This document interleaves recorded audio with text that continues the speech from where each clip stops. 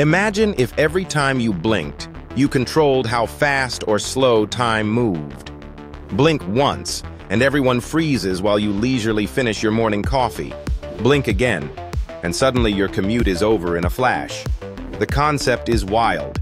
Your eyelids become the remote control for reality's speed setting. But let's break it down.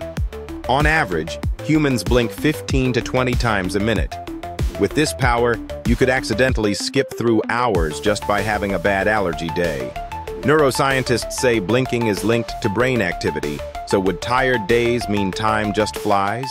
Or, if you stare in a meeting trying not to blink, does the meeting last forever?